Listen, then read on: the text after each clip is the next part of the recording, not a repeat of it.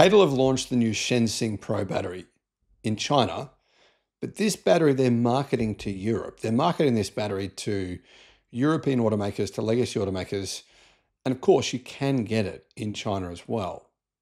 So this could end up becoming one of the most commonly used batteries on the European continent. And the reason is because it's incredibly good at lasting for a long, long time. But even more so than that, it gets around the problems of lithium iron phosphate batteries that they have in extreme temperatures. In extreme temperatures, extreme hot, extreme cold, they're not great. There can be some pretty significant limitations. And Europe does get very, very cold. Therefore, these batteries, if you combine their ability to handle extreme colds with their other tech features, they would be the best batteries, I think, to have in an EV in Europe. However, there is two different batteries. So you've kind of got to pick your poison. I mean, not pick your poison, but pick which one you'd prefer, because they've both got their own advantages. Hello, my friends. Welcome to the channel. I'm Sam Evans. You're watching the Electric Viking. YouTube's new algorithm means that you're often not getting all of our videos in your feed. There's 7,500. I'm pretty sure you're probably not seeing a lot of them. In the description, there is a link to our newsletter. Click on that and you can get an update every day of all the latest news in the electric car industry. The Shenzhen Pro and the Shenzhen Pro, I think they should have two different names because both batteries are called exactly the same thing. Maybe we'd say Shenzhen Pro Super Long Life and Shenzhen Pro Super Fast Charging. That's probably the best way to actually put this, because the super fast charging battery is different to the super long life battery. CATL is saying this is Europe's first battery that has a warranty for a very long period of time, 12-year warranty from CATL. And they say that it will last for 1 million kilometers and still have 70% of its battery left. So basically going to lose 30% battery degradation in the space of, 12 years or 1 million kilometers, whichever one comes first. Yeah, you can see what I mean by, guys, how batteries are going to outlive the life of cars in almost every instance. CATL, they say that the headline number they've been using, I think, is a bit silly. They're saying that their battery will provide 758 kilometers of WLTP range. So that's 470 miles of range. Now, this doesn't make any sense because, I mean, how are they? Which car does this go in?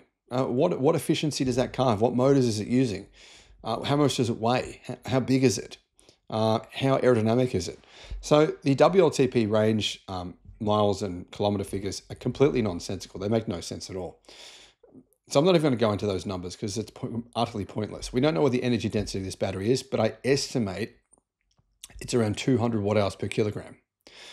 To give you some context, BYD's Blade batteries, they're 165 watt hours per kilogram. So yeah, it's definitely an improvement on existing tech, put it that way. Now there's two batteries. We'll look at the first one. I think is very interesting, the super fast charging battery. That battery, CATL say you can charge it at 12C, and 12C would work out to approximately 1,000 kilowatt fast charging. 1,000 kilowatt. You can just flash, they call it flash charging, and flash charge this thing, 410 kilometers of WLTP range in 20 minutes, even under extreme cold temperatures. However, they also say that you can charge the battery from 10 to 80% in 10 minutes. So the big advantage of this battery is its ability to handle extremely cold temperatures, or to be able to charge the battery really, really fast, even when it's, say, minus 10 degrees Celsius. And that's probably a big deal in places like Europe, especially Northern Europe, where it gets really, really cold. 12C peak charging. So that equates to approximately 1,000 kilowatt charging. But the other big benefit of this new battery is just its ability to handle really, really cold temperatures.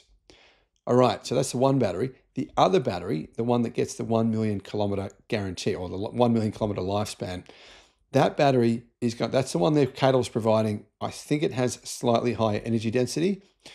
That's the one they're saying 758 kilometers of range. It's a 120 kilowatt hour battery though. It's a massive battery pack that they're using.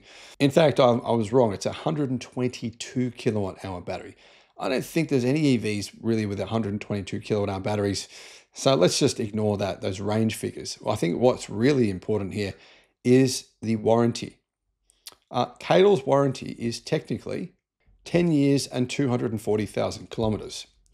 That's from the company, the battery company themselves, 10 years, 240,000. But they're saying that by the time it hits 200,000 kilometers or 125,000 miles of driving, it will lose approximately 9% of its capacity.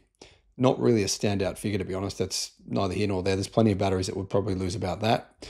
However, they're also saying by the time it hits 1,000,000 kilometers of driving, it should only lose around 30% of its original capacity.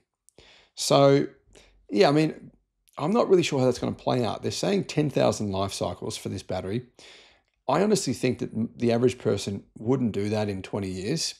So, yeah, I mean, it could potentially last for even more than 1,000,000 kilometers. And what's going to really happen is the batteries will just be used for energy storage, powering shopping centers, powering factories, powering homes. Well, that's what we're going to see. A lot of businesses will just power their own properties with solar and batteries. Used up cars that have been in crashes, etc. That's the future of the energy industry, just using batteries from old cars, essentially.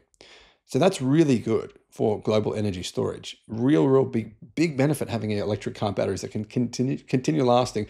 And put it this way, I mean, Rome Airport is powered by old Nissan Leaf batteries. We know how great they are. Imagine if Rome Airport was powered by these after they'd gone through 5 to 10 years of driving. I mean, it'd be much, much, much better. Now, getting back to the other details on this Shenzhen Pro battery with long life, it's actually capable of charging an approximately 500 kilowatt. So that battery will charge in 15 minutes, 10 to 80%. Of course, the other battery, the fast charge battery, that will charge in 10 minutes. So yeah, 10 minutes versus 15 minutes.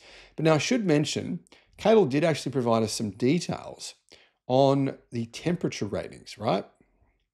They say in freezing cold temperatures, the fast charging battery can add more than 250 miles of range or 410 kilometers at minus 20 degrees Celsius, which is minus 4 Fahrenheit. They also say that when the battery is at 20% state of charge, that it will deliver 830 kilowatt, meaning if you're getting a performance EV, Tesla Model Y potentially in the future might have this battery, Zeekr 7X all-wheel drive, but in that situation, it would mean if the battery is only at 20% state of charge, you'll find if you drive most normal EVs, performance EVs, when it's at 20%, there's a lot less power. You might get like a 40% power reduction, but they're saying in this, there's no power reduction all the way down to 20%. You're still going to be able to put out massive performance in using this battery. So that's another advantage of the battery. I think really the bigger advantage though is super fast charging, plus being able to charge very, very fast at minus 20 degrees Celsius, minus 4 Fahrenheit. And then the long life battery being basically CATL saying, yeah, this thing's going to give you 1,000,000 kilometers of range of driving, no problems at all. After that, you probably just use it for energy storage. This is pretty awesome. And it's also pretty awesome that they're guaranteeing this battery for 10 years and 240,000 kilometers. There's no engine company in the world that makes engines. Toyota, Honda, everyone, BMW, none of these companies guarantee that their engines will have a 10-year, 240,000 kilometer warranty. I've never heard of that in my life. So this is really one big benefit of EV batteries versus actually having an ICE car. Plus, when do manufacturers ever say our internal combustion engines will last and run well for 1,000,000 kilometers? And after that, you can use them for a bunch of other stuff that's going to save you potentially tens of thousands of dollars, powering your house, etc. Honestly, this stuff is pretty damn awesome, isn't it? Electric cars are so cool now. What are your thoughts? Let us know in the comments. Thanks for watching.